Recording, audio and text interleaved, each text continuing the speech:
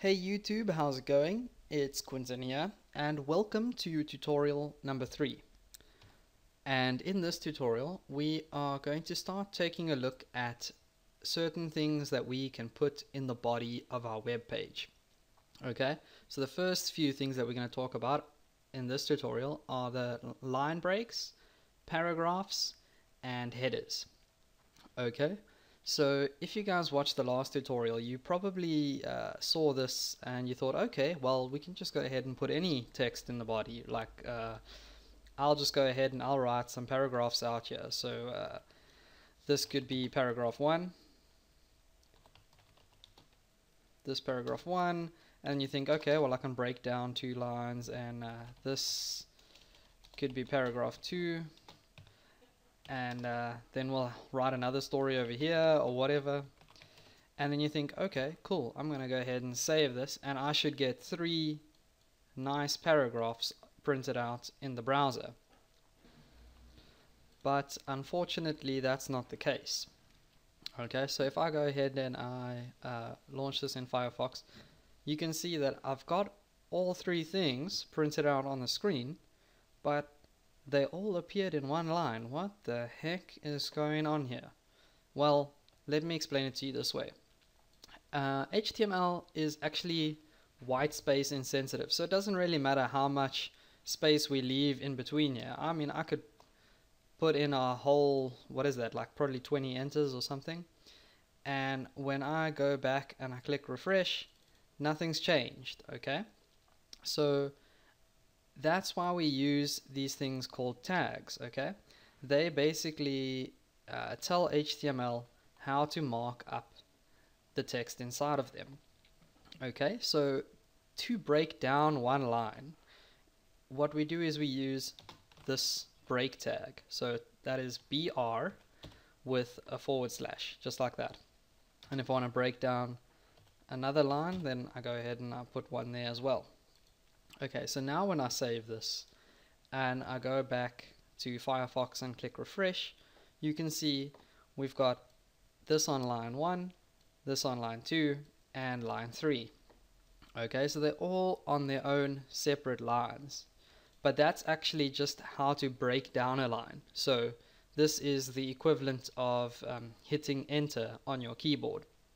But if you guys actually want to have paragraphs, and paragraphs have spaces in between these 2 lines, then we have to go ahead and we use a different tag called the paragraph tag.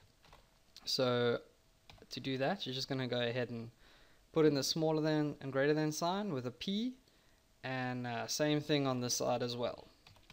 Okay, so that is the start of one of our paragraphs, and then this is the end of that paragraph. Okay, so we'll go ahead and we'll do that a couple times. Ending P, and we'll start this P over there and end my P over there. Haha, that sounded kind of wrong, but hey, we'll go back and click refresh, and now as you can see, we've got these 3 pretty cool paragraphs all printed out nicely on the screen with space in between them. Okay, so that's quite cool. We've covered how to actually break down one line, and we've also covered how to make different paragraphs. So let's take a look at how to actually make headers on the web page. Okay, now we actually get 6 different kinds of headers by default. Okay, and they are actually named H1, just like that, right down until H6. So we've got H1, H2, H3, whoops, out of habit I put a closing tag, H4, H5, and H6. Not H56, just H6. Okay, and obviously we have to go ahead and end these as well. So I think what I'm going to do is just copy that, paste, paste, paste, paste, paste. Okay, so 1, 2, 3, 4, 5. Okay, and we can go ahead and just type some stupid stuff in here to see what all these headers come out looking like. So this would be the biggest header. H1 is obviously the biggest, and then H6 is going to be the smallest. And somewhere around H3, that's almost the same size as like the default text, or it might be H4. So that would be like a medium header.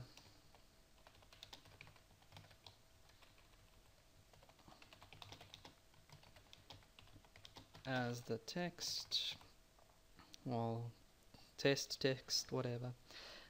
We'll have a few typos in here. H2 can just say tomatoes, because I have run out of things to type. And H5 can be fizz is my favorite champion. 10 points for whoever guesses who fizz is. Let's go ahead and save this. And now when we go back to Firefox again and click refresh, you can see we've got all 6 headers printed out on our web page, starting from H1 being the biggest and H6 being really small that you can't even see it.